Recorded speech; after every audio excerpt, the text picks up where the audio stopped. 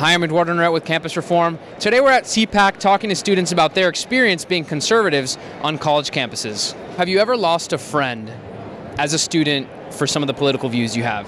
I actually have, to be honest. There was someone who I actually went on a few dates with, and she got very upset because I was lean conservative and I actually was a Trump supporter. I like Donald Trump, they don't, and unfortunately it happened recently and it's very sad. Yeah, so during my junior to senior year I was beginning to lose a lot of friends because of my political views, because I was starting to finally come into them. If that's the reason we can't be friends, then you have lost all civility. I have lost a few friends over my political views. The more active I was on Twitter, and it's not like I was saying anything controversial or anything, it was just mainstream conservative views. As soon as I started doing that and then becoming more confident in them, I began to lose my friends, and they would just one by one drop me out of the group.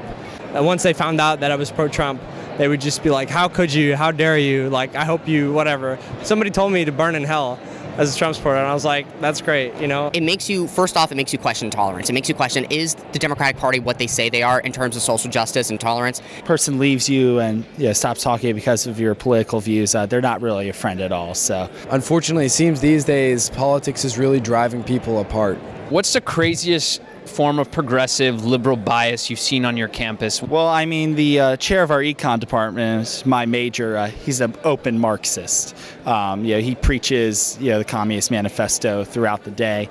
I had followed a girl on campus who sells cheesecakes, and she saw that I had hashtag Trump 2020 in my Twitter bio, and she didn't like that very much, so she blocked me and labeled me as a racist on her Twitter, and it blew up and went viral. I had death threats, I was attacked on social media, and then people talked about me on campus, and it was just like a big thing. It was more so globalism being pushed down our throats in our history and our global history classes. It was all the subliminal messaging that came with the education. Our Students for Life chapter was holding an event called Lies Feminists Tell. They had posters about it all over campus, flyers they hung up everywhere, and most of them lasted less than 30 minutes. They were all torn down. Our student government vice president once posted on the 4th of July, "Death to America," on her personal social media. I was in bio, and my teacher, for whatever reason, my professor, decided to talk about how we needed free healthcare in bio class, and it really made no sense because we're talking about just basic biology, science, and then she goes right into why we need Medicare for all. A lot of conservatives in the older generations want to help change the culture on campus. They want to help, change the climate on campus. But what is one thing you wish other conservatives knew about the campus? What is something that they could do to help you guys change the culture of liberal bias on campus?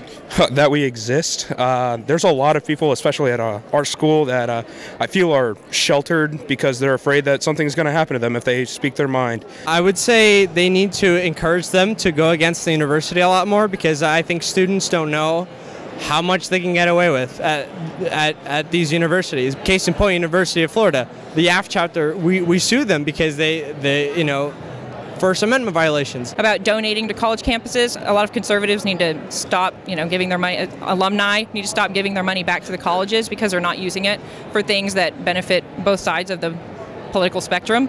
America's youth are the key to the future, because listen, a lot of people will say, well, you're young, can't have much to say.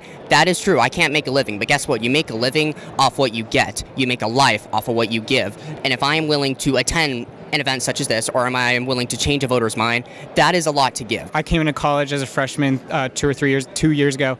I was just really afraid to speak my values, be myself, and I wish I would have had that older student to kind of be the person to tell me it's okay to be who I am. I'd like to see more, conservatives, older conservatives come and speak to college students. I believe the greatest thing we can do is to be able to send speakers to high school and college campuses.